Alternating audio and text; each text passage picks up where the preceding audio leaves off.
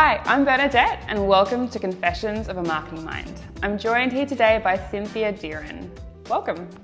Hey Bernadette, great to be on the show. Lovely, it's great to have you, Cynthia. Could you share a bit more about yourself to everyone? Yes, absolutely. I'm the founder and managing director of Dearin Associates, and we help companies to scale internationally and to amplify their impact in the world. Amazing. Well, I think that's very prevalent for today, as a lot of businesses are planning what 2021 looks like. So I'm really keen to dive in. But first of all, I have one big question that we ask everyone. What is the geekiest thing about you? Well, a lot of people don't know that I speak Arabic and French. And, sometimes in my travels I come across words I don't know in Arabic and French. So I look them up in the dictionary. I love it. I love that you know so many different languages. How many years has it taken you to learn each language? Quite a lot. So I started learning French when I was 12. Okay. I learned Japanese in there for a while, but I've pretty much forgotten that from not using it. Yep. And I learned Arabic as an adult. So I learned it when I was about 25. And I did nothing but that for about a year. That's amazing. So, yeah. A little while. That's a very cool geeky thing to have. Thank you. Yep. Amazing. So let's dive in. I think one of the biggest questions that's always on everyone's mind is this year in particular, more than anything, the digital marketing landscape is changing. Yeah. So what are the biggest things that you've seen that have affected businesses and how they're approaching their growth from now until forever? So look, I think in one sense it's a really fractured landscape. So there are a lot of options out there, and that can be quite confusing for companies that don't have a big focus on marketing and don't have much depth in that area. But I think it's also an area, it's evolving so rapidly. And so the options that are popping up and multiplying just keep multiplying, faster and faster. And even the way that the different platforms work changes continuously. And so I think that can be a real challenge for companies going global, because not only do they need to learn the new market they're going into, not only do they have to work out a marketing strategy, but they have to keep up with the evolution of the platform pretty much on a weekly basis. Yep. So really key example of that is the way that LinkedIn suppresses posts. If you put a link into a post in LinkedIn and it directs the user off the platform, LinkedIn will actually suppress that post, and if you do it enough times, it puts you in jail. Now, the vast majority of people don't know that. Yep. And so they might be happily posting away, putting links into posts, and then wondering why they're getting no result. Yeah, it's interesting how little organic traction that a lot of people can get these days on social platforms. It's not something that's more often talked about. And quite often the advice that you do get is share lots of links, share lots of posts. Yeah. But somehow that's actually counterintuitive just because of how it's changing. And I think that is because it's changing. Because if you look at what you could do on Facebook or LinkedIn or Instagram, even 5 years ago, it was a totally different story. Yeah. So you could put a post out there, and if you had enough people, you could get 20, 30,000 likes. Yeah. That's a lot harder to do. We post 3 times a week. And on average for a post of mine, we might get 2, 3, 4, 6,000, but the days of 20 and 30,000, unless you're Guy Kawasaki or somebody like that, it's much harder to do. Yeah, it's incredible. Just that pay-to-play environment, realistically, for a lot of businesses, but also not understanding potentially those changes to then leverage what is working on LinkedIn. Like LinkedIn Pulse, I know, is something that's much more of a bigger thing these days as well. Yeah. So in terms of this year, have you seen any great examples of businesses going global? Yeah, look, that is what we do. We work with businesses that are going global. So we are still seeing companies take on the challenge to go global. We've got a software company that we're working with that is going into Asia. We've got a manufacturing company that sells to 35 countries and has offices in Australia and the States. They started the year thinking that they were going to nosedive. Their business has come out doing better this year than it has last year. We're working with a defense company out of the US to go into Asia. Yeah, you're still seeing that trend continue. Some people have pulled back from it because they can't deal with the uncertainty in the global landscape that COVID has caused. But a lot of companies have taken the attitude that crisis is really opportunity and that now's a great time to get out there. Yeah, absolutely. And I think it almost runs counter to what most people think. It's just uncertainty means no action, or just wait and see and wait and see. But as we can always tell in these kinds of scenarios, you may end up waiting a very long time before you get any sense of certainty. So what does it look like for the businesses you have worked with to create that sense of a game plan, an action plan, and pivot continuously? Yeah, look, I think it's that planning process is just as important as the plan itself. So the plan is important, but when things are evolving so quickly, it's almost inevitable that you are going to have to tweak it as you go. But if you don't have something to start with, you're at sea. So you've got nothing to benchmark against. So we really stress that people need to set a big picture vision. They need to work backwards. They need to create goals. And then underneath that, they need to have a series of 120-day action plans. So 3 120-day action plans for the year. And they are working on those continuously. And, you know, those are the key things they're focusing on in the business when it comes to the international piece. And they're really checking back every month to say, how are we going against the action plan? Is this working? If it's not working, why not? Let's take it apart.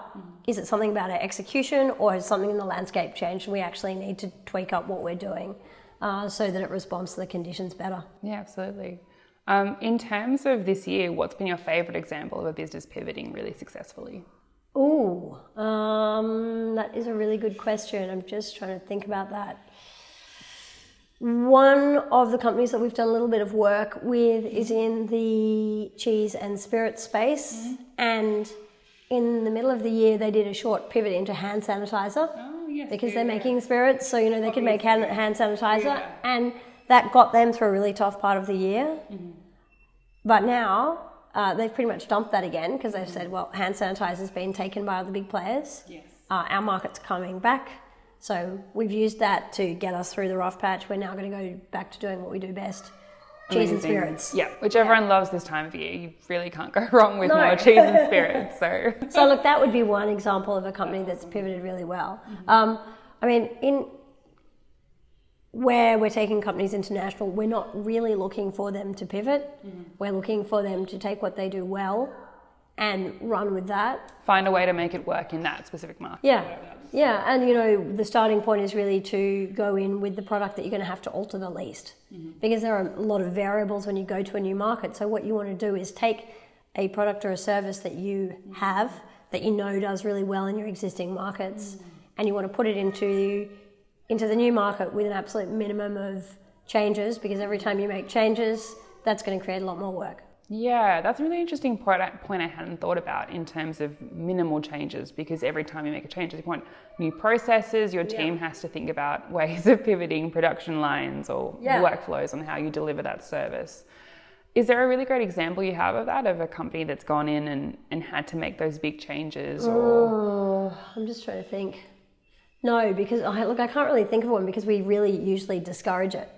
I mean, there are going to be examples, and it won't be an our client example, but I'll give you an example, you know, a famous brand example. So McDonald's is a company that's done it really well. It's got a global brand name, but it has tweaked its menus for every single market that it's gone into, because people have very, you know, different palates in different countries. So actually, one of the fun things of going to another country and travelling and seeing what they have in their Macca's menu. Yeah, so, you know, if you go to... it's a lot of fun. you go to France and you can get a half bottle of red wine with your... Oh, that's lovely. I didn't know that. Quarter pounder. They have, you know, lots of vegetarian burgers if you go to India, because the Hindu part of the population doesn't eat beef. So that's a company, you know, as I say, not one of our clients, but that's a company that's done a really great job at going in, taking its basic offering and tweaking it up so that it actually matches what the market's looking for. Coke is another great example. Again, love it if they'd be a client of ours. They're not a client of ours, but, you know, they... We'll put the word out. Yeah, let them know. But Coke tastes slightly different in a range of markets, because people perceive taste differently. Flavour, sweetness, how carbonated it is. Yeah. So, you know, you see a lot in the food space. That's awesome. I think one thing I'm really interested about is potentially talking about your own experiences in terms of launching globally and launching in the first place as well. What were the marketing strategies, approaches that you found really helpful early on?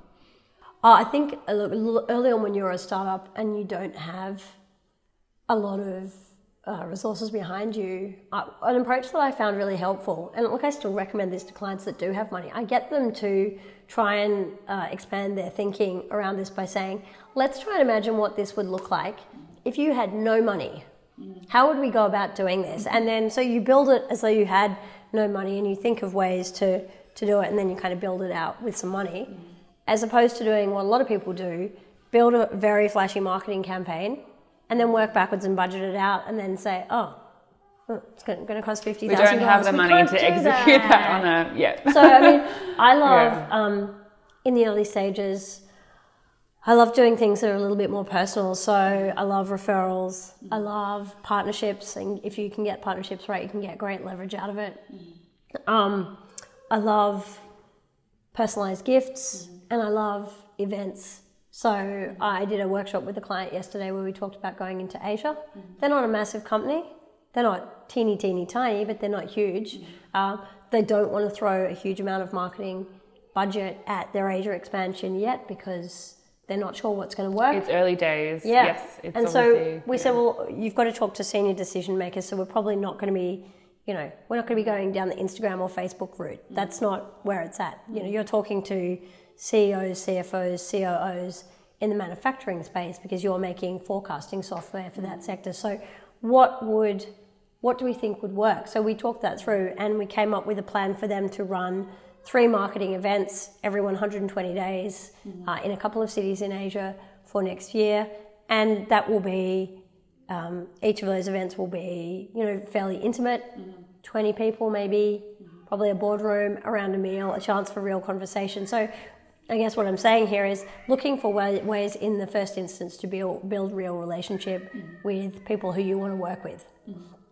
It makes most sense, especially because it sounds like you've really factored in who that target market is, because if that target market gels much better in terms of face-to-face conversations as well, that's where the real opportunity is. Look, and I think that's key, and I always like to I think one thing that is really confusing for companies is if they're not from a marketing background, whoever's running the company or the top few executives look at it and they say, this marketing thing, I don't know, it's just this sea of confusing stuff.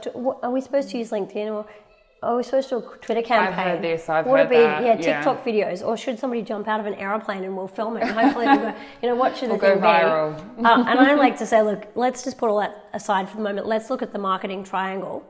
And if you can just think of a triangle, on one side you've got the market, and that's really about working out who is our ideal client. Who is the person that we really want to be talking to, who really needs what we have, whose problems we can really solve, and getting a really good lock on that. Because then that will tell you a couple of things. It will tell you what should the message be, so what should you be saying, what's going to resonate, and then what's the method, what's going to speak to that person.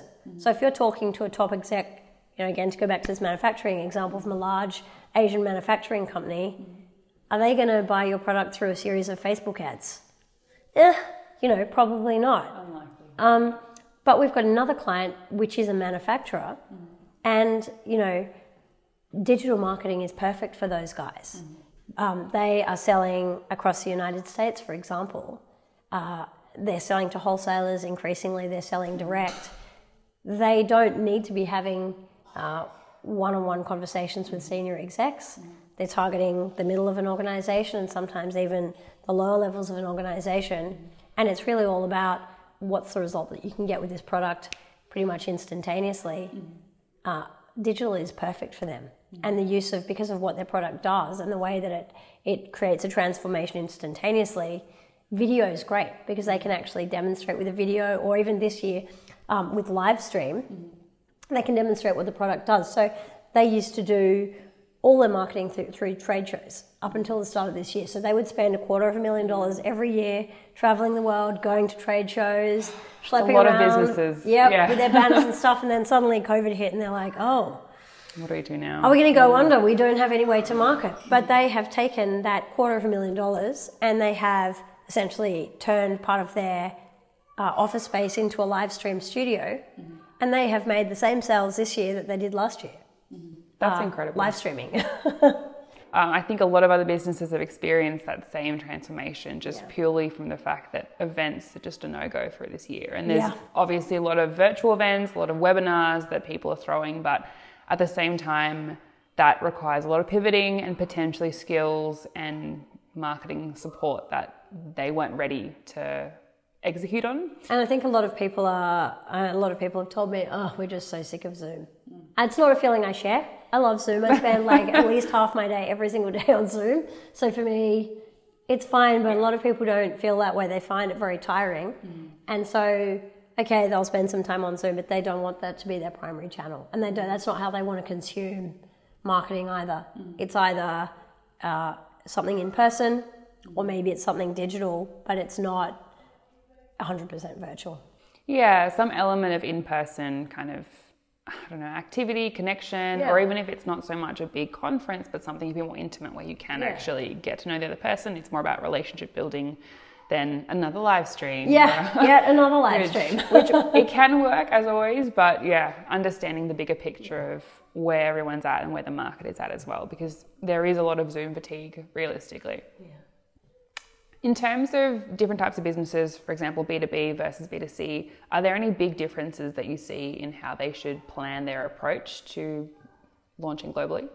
Slightly. So when it comes to segmentation, you're using different criteria if you are selling to a company if you are selling to an individual. So often B2C can be very unpredictable. So, if somebody goes to sell a dress, for example, the range of factors that go into a buying decision around a dress is much less predictable than, for example, the range of factors that go into a buying decision around a photocopier. So on one hand, B2C is more unpredictable, and I think you've got to get a very, very clear lock on what's driving the buying decision for the individual lady who is, going to purchase that dress. With B2B, in some ways it's simpler because you can go through and you can segment by, industry, company size, revenue. Is it sort of growing, maturing, declining? What problems is it solving? Is there a focus on sustainability? Depending on the thing that you're selling. Where the complexity comes in is that with a B2C customer, you are selling to a person. With a B2B customer, you are selling to an organisation, but that's often 5 or 6 people. It's a lot of decision makers within that organisation. It is, and each one is going to have a different perspective. So, what the head of HR wants from a product is different to what the CFO wants, is different to what the COO wants, is different to what the CRO wants. And you have to find a way of creating messaging that's going to speak to all of those. And I think that's often where people come unstuck. Because they do messaging, they create messaging that's going to work for one part of the organisation, but not the rest of it, and so they then can't actually get that buying decision to go in their favour. So in terms of approach, I think, as I say, B2C, get a very clear lock on the person that you are going to make your pitch to, and with B2B, get a very clear picture of the organisation that you're going to pitch to, and then within that, focus on the different roles that you're going to need to sell to. So unfortunately, it's a really involved process. And I think people often get put off by that because they look at it and they say, oh, this is so much work. How are we going to invest all this work in mapping all this stuff out? But if you don't, you risk not making the sale. So it's a choice between putting in the work and increasing the likelihood of getting the sale or glossing over it, taking the lazy approach, winging it and missing out. Yeah, I think quite often that's probably, in terms of winging it, that's probably where people have a lot of gut instinct about what sells. But that closing the loop and validating whether your gut instinct is actually correct, or maybe there's that refinement that needs to happen in terms of documenting and understanding your end target customer. That's the missing link potentially. Look, I think so, because what a lot of businesses do is they come up with this generic avatar of who they're going to sell to. And they say, oh, it's this avatar. And it's actually not. It's an avatar that they've come up with and it doesn't reflect a real person. And the avatar that they've created, on the back of a beer coaster at the pub, isn't a real person. And you can't sell to somebody who isn't a real person. So I find that people are much better served by actually doing that work of crafting their avatar based on the data that they've got about their clients and interviewing clients and finding out, using the client's own words to actually reflect what's required. So, listening to your customer. I mean, it's a pretty basic concept. Seems step one thing. A lot of people skip it. It's so crucial. A lot of people skip it because it's not sexy, and frankly, it's a bunch of effort to do. And there are other things that people feel they'd be better spending their time on, but look, that doesn't tally with reality in my experience. Yeah. And I love that approach because coming down to the simple fact of what are they experiencing and in their own words, how are they articulating their problems? Because I know that from experience, understanding pain points, it's what really, really gets them each day, what makes their life difficult, what challenges them. That's the stuff that they feel the need to then solve. And so being able to articulate that in your customer's words, that's where the real opportunity is. Well, people buy things to solve problems, even if they don't consciously think about that. So if you cannot identify and solve the key problem for your client, you are not going to make a sale. And in an international context, what that is actually might be slightly different market to market. Yeah, so, I've got an example. There's a company based here in Sydney called Minnow Designs, and it makes swimmable footwear for children. So, in other words, reef shoes for babies and toddlers. In Australia, this is a reef shoe. It's a beach shoe, and people use it and wear it at the beach. They distribute internationally, though, and they found that people photograph their little kids wearing these Minnow Design shoes, and they put them on Instagram, and they've noticed that in other parts of the world, people aren't buying them for reef shoes. They're buying them for kids to wear inside as kind of, as slippers and comfy, fashionable shoes that are for slippers, which is not at all what they had in mind, but the problem that shoe is solving in another part of the world is not the same problem as it's solving here, where kids are, at the beach and in the rock pool all summer. That's amazing, because then it probably speaks to the fact that there's a real opportunity there as well. That there's a problem that other companies maybe aren't solving as well, and they could jump in and go hard on that area. They could, and I mean, maybe it's only a question of changing up the market. So you could alter the product, but as a first step, you could just tweak your marketing for that product, and you could sell it, with a slightly different twist. And then, okay, well, maybe we go on, and I think these guys are probably already doing that. They're designing other products around this, that then speak to what people in other markets have reflected back to them about what they're using it for. Awesome. So I know so far we've covered a lot of marketing wins, a lot of fun success stories of how companies have pivoted. I want to actually dive into potentially some stories about some mishaps that companies come along the way. What have been the stories of people learning it the hard way that you can share?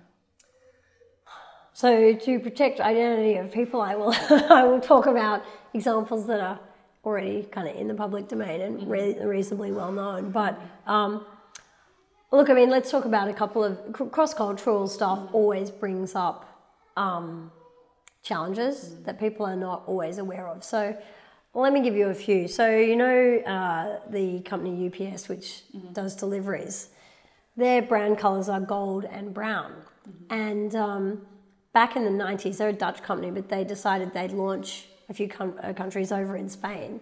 So they just went ahead and, rolled it out, put their brown trucks into Spain. They did not realise that in Spain, hearses are brown. Oh, no. And so suddenly it looks as though there's a bunch of hearses with UPS on the side driving around. They basically had to shut it down, pull it out, redo the entire thing and go back in again. It cost them an absolute mozza. That's crazy. Another one was with, I think it's Mitsubishi, which makes the Pajero, right? We all know the Mitsubishi Pajero, it's a known and loved car here in Australia. Unfortunately, and again, this is another one where somebody launched into Spain and it didn't go so well. In Spanish, Pajero means wanker. Oh no. And so they launched this car into Spain. Oh, okay. And suddenly wondered, why it wasn't selling very well. Again, no one wants to buy a car called a wanker. So they had to pull it, redo it again. Another great example, if you want a Middle Eastern example, I think it was McDonald's, or I'm pretty sure it was McDonald's, ran a campaign around the Big Mac. And it featured somebody eating a Big Mac with 2 hands. Now that sounds pretty innocuous, right? And they couldn't work out why the campaign just bombed, generated nothing. And then an employee pointed out to them that essentially, in the Islamic faith and in the Middle East in particular, your right hand is considered clean and your left hand is for like personal hygiene, and so it's considered unclean. So you're only ever supposed to touch food with your right hand. So when people saw a Big Mac being held with 2 hands, that was extremely off-putting for them. Look, so there are tons. For the Football World Cup, one year, Heineken decided that it would put the flag of each of the companies competing in the tournament under the lid of the beer cap, like on the underside of the beer cap. So that was fine for most people, but unfortunately they forgot that alcohol is banned in Saudi Arabia, and they had the Saudi flag on the underside of the beer cap touching the beer. That was an absolutely massive PR disaster for them. Look, Australia's had its own fair share of things that have gone wrong. So I don't know if you remember that Laura Bingle tourism campaign about where the bloody hell are you? Yep. Everybody here thought that was like hilarious. When it went to the UK, when it went to the United States, people were actually quite offended. Really? And they just thought, this is like, why is this funny? This is not good. Tourism Australia had to scrap that entire campaign.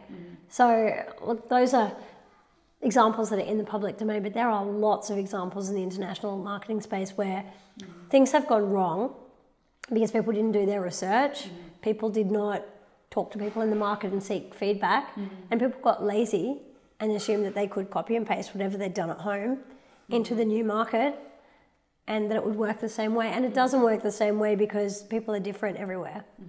You can't just copy paste and assume the same results are going to come out of something. You cannot. Look, even Australia to New Zealand, you're going to find different experiences. I think even for our own experience as well, and for clients as well, just even state to state or city to city, there's just an element of research and preparation that needs to go in before you just dive in. It won't necessarily land the same way. Won't be exactly the same. And the difference, the more different the culture, the bigger the gap is going to be. Even in terms of what channels you can use and what channels people will appreciate. So a really, really obvious example is in China.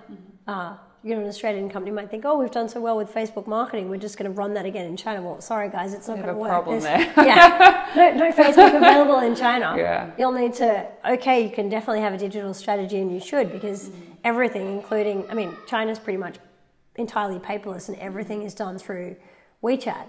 But if you're going to run your marketing campaign, it needs to be one that's built for those channels, and also just for the sensibilities of the Chinese consumer. So whereas here we tend to sell on features and benefits and results, a lot of their aspirational marketing in China is very aspirational. So I don't know if you would be old enough to remember back in the 80s there was a Coke ad with a lot of people kind of bouncing a ginormous beach ball around. I don't remember it, but I feel like it's a very similar theme to the ads. Coke Coke still sort of sells on aspiration. Yeah. That's very much the style of thinking and marketing that people like in China. It's all about, who is this going to make me if I consume this product? I want to be that person. Yeah, not so much. It's not so much, here are the features and benefits and here's the result that you're going to get. Yeah, that's really interesting. I love all those examples. I think the best place to start quite often is just on what not to do. Yeah. Don't jump in without checking first, doing your research. Keep a plan in place. See what's actually worked potentially for other competitors in that space and learn from them and learn from what they've learned from the hard way as well. I guess I'd love to explore some more personal examples from your clients, from your personal experience as well. Do you have any favorite examples of clients who've done the research and potentially skipped some of those hurdles along the way because of doing all the work up front? Yeah, look, one company that we worked with, and this is quite incredibly, they were a very young company, so it's an engineering consulting firm. They came to us when they were only about 2 years old and said, we want to go into 6 markets in Asia. And I went, no, that's a terrible idea. Let's just pick one and start with that. Now, and I have to say up front, they were not heavily into the digital marketing space because of what they do. So they took a more relationship based approach, but because the company was run by engineers, very much about following the process. So they followed the process, and they checked in with us at every stage. So every time they were about to do something, they'd come and say, we're thinking of doing this. Do you think this is a good way? And we would work through, some different options for how they could do it well. Because they really followed a structure, within 4 months they'd made their first international sale, and their first international client was DHL. And then the next month they got Unilever. Amazing. And then within a year they'd managed to actually set up a hub in Singapore and run a partnership with a major multinational logistics firm. And so that is, that's an example that I really like, because they got some wins in a very short space of time, and they didn't do anything super, super fancy. It was quite personalised. So that is one that I really, really like. Another one that I like, we had a client that went to the Hong Kong market, and they are in the charity marketing space. So they represent a lot of the big charities here, and they realised that there was a blank spot in the market in Hong Kong. Nobody was really doing marketing specifically for charities, and it's a very specific, the messaging and the techniques that you actually need to deploy to get people to donate to charities are sort of different to what you use for anything else. Again, they did use some digital marketing, but again, they didn't do anything huge and flashy, but they tested and measured. And in a pretty short space of time, they were able to, secure some key clients up there and get a foothold in the market, even without having a full-time office presence up there. And it's just about being structured about it, really thinking through what you're going to do, and then testing and measuring. And a lot of people don't test and measure because, again, it's kind of a drag. You have to put the numbers together. You need to look at them frequently. But I find the people that get results are the ones that commit to massive action and are consistent about it over time. So, this is not a 5-minute process. You don't wake up one morning and say, we're going to go global, and then 3 months later, suddenly you're an international brand. You have to say, this is probably going to be a minimum 3-year process. We're going to commit to it. We're going to give bandwidth to it. We're going to dedicate some people who will spend at least part of their time just on this, and then we're just going to chip away at it. Because basically it's like starting your company up all over again in a completely different place, as I think you guys probably know. Yeah, I love that point. Ultimately, for a lot of businesses, maybe one of the assumptions they make is assuming something can happen overnight or in the next 6 months or in the next year. Even then, 12 months might not be enough to really give this global expansion a good shot. And on that note as well, the biggest question is, how much time should I be putting in? How much money should I be putting in? Yeah. So before you answer any of those questions, obviously the question is about ROI, about how many customers, the cost of customer acquisition, the conversion rate, and all those things. Yeah. What have been your experiences of helping companies realize those numbers and identify the core numbers before they actually make any big decisions? Oh, look, we do it. We try and encourage people to do it whenever they're designing their entire strategy. So, I mean, it applies for marketing, but it applies for pretty much every aspect of taking a business international. And every time somebody comes to me, it happened yesterday, I had a workshop with a client and they said, so we want some help around this aspect of marketing. And I said, okay, well, that's really good. But before we dive into the weeds on what you're going to do, what's the revenue you want from your international markets next year? And they said, we want this number. And then they thought about it a bit more and said, oh, okay, so this market will generate this much, this market will generate this much, and then the rest, these bunch of other markets will also generate a bunch of money. Okay, well, that's good, because then we know how we're going to allocate our priorities. And then we said, all right, well, how many projects will you need to deliver that revenue? So we talked through the projects. How many leads are you going to need to actually deliver that many projects? So then we had a number of leads. I think we came up with we'd need 40 leads to generate the revenue that they had in mind. Okay, so if we're going to get 40 qualified leads and we want to use a very personalised approach, what do we need to do? And essentially what we did was not complicated, but we worked thoroughly backwards from what we are trying to achieve to then discover what we should do.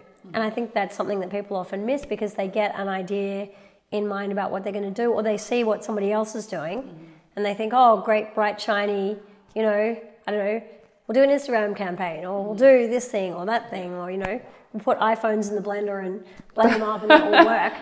But they don't really think about whether that's going to deliver what they need. So I think, you know, how you arrive at what you are going to do has got to be driven by what you plan to achieve and the resources you've got to throw at it.